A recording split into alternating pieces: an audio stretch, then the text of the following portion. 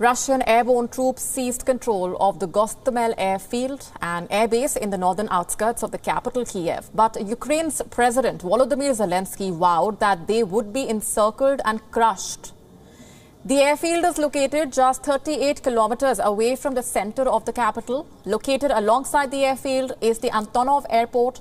This is Ukraine's most important international cargo airport, as well as a key military airbase. It is also the base of the world's largest cargo plane, the AN-225. The fighting there is the closest that Russian forces have gotten to the capital on the first day of the invasion. Eyewitness accounts saying that 2 fighter jets had fired missiles at the Ukrainian ground units as the assault got underway. Smoke was seen rising from the scene. Images appear to show an assault by helicopter-borne troops. Meanwhile, Russia's defense ministry says the country's military has destroyed 74 Ukrainian military facilities, including 11 air bases.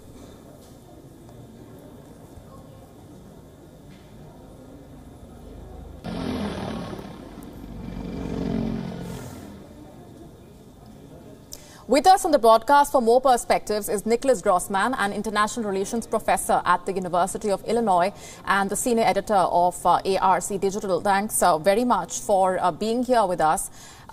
Get us up to speed with your assessment of how the West has responded to this Russian full-scale attack on Ukraine. We've seen a series of statements, condemnation, pledges of support, but how far will they go to prevent further escalation on the ground? How far will the West go is a really important question. So far, they have followed an unusual strategy of disclosing a lot of Russian moves in advance, of revealing intelligence whenever they thought that Russia was lying, trying to stage a false flag, offering false rationales, or even planning something that they weren't admitting. That, of course, did not end up deterring the invasion sufficiently. Also, what the West has done is spend a lot of both money and effort giving weapons to the Ukrainians, including things like Javelin anti-tank missiles. And those are something that seem to be making at least some of a difference in the fighting on the ground, making it more difficult for Russia to advance. However, the Russian military is decently stronger than the Ukrainian military and will almost certainly be able to achieve its immediate military goals, perhaps not larger political goals, but immediate military goals. And so the West is now thinking about not just with sending a signal to Russia, but also sending a signal to potential future aggressors, whether that is in Russia or perhaps, say, China with Taiwan. So mostly the West has tried to organize a lot of large economic penalties, of sanctions that we can already see taking effect in the Russian stock market, had its worst day since the 2008 financial crisis. The Russian ruble is crashing, and there is at least talk among Western capitals of potentially trying to crack down on a lot of individual Russians, such as, for example, Russian oligarchs who have some, say, high-end real estate in places like London or New York, perhaps with laundered money, or Miami or a variety of other cities. And we will see if the West really follows through on its harsh sanctions threat to really go all the way, because that will have economic blowback elsewhere too, including in their own countries. Right. Speaking of that, how effective will sanctions be, even if they are tougher measures? We are expecting the U.S. president to announce a fresh set in just a short while from now, but how effective will sanctions be anymore? At first, sanctions probably won't do anything to change Russia's behavior. They seem pretty intent on a full-out military assault against Ukraine, of most likely aimed at some sort of regime change, perhaps installing a pro-Russian puppet in the government, as opposed to what we were hoping was maybe more limited aims of just fighting in the eastern parts of Ukraine that had declared their own independence that Ukraine was rejecting. The Russian military probably won't be stopped. However, will do a lot of damage to the Russian economy. That might create pressure on Putin, on his inner circle, and will also send a signal to others in the future when they look back on this and say either, oh, wow, that really worked out for Russia, we should do something like that too, or with all those penalties that Russia suffered, it ended up not being worth it in the end.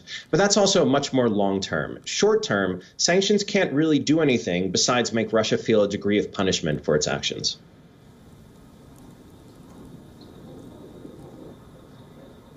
Right.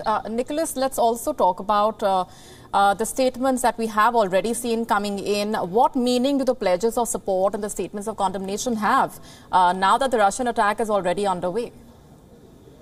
So the statements are pretty much a statement of principle and not all that much more. They're also a signal of critics of Russia's actions, of opponents of Russia's actions, signals to each other that they are trying to muster the will for a harsh response. Russia is most likely gambling that the West and other advanced economies, who can add, for example, Japan has imposed some pretty strict sanctions already, that these international community will end up wimping out, that they will ultimately decide, you know, we are not willing to take the damage to our economies of going really full out with these sanctions. Maybe the West will do it at first, but Russia is gambling that they will lose interest, you know, maybe in a few months, maybe in a year or two. And decide that they would rather make more money. So the statements are not going to stop the Russian military from invading. They unfortunately are not going to stop a lot of death and suffering inside Ukraine. But what they are doing is making a statement of principle and working towards trying to have a unified response. Right. Now that the Russian attack has happened, and despite those warnings and threats and sanctions coming in from the West, what is your assessment of the potential of the NATO, the European Union, the United States to protect Ukraine as of now?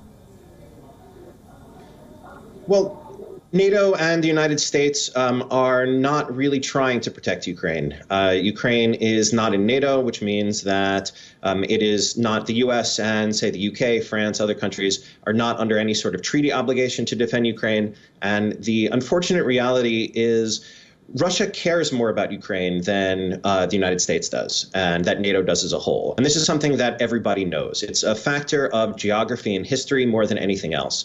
And since everybody knows that NATO cares less about Ukraine than Russia does, then NATO is not willing to go to war over Ukraine. I would personally not advise being willing to risk starting World War III over Ukraine. And so while, for example, U.S. President Joe Biden has been very clear that the United States will defend any NATO country, so think Estonia, Latvia, Lithuania, Poland, Romania, anyone that is in Eastern Europe or elsewhere and possibly menaced by Russia.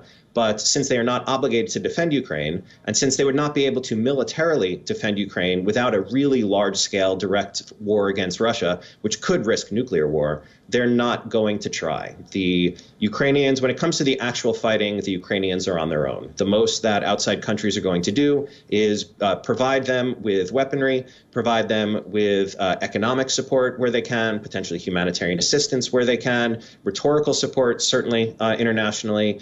It's probably safe to assume that some covert intelligence officers of foreign countries are on the ground trying to push things a little in a favorable direction, but their ability will be limited. The dominant force there, by a lot, is the Russian military, and they're going to be able to dictate outcomes more than others.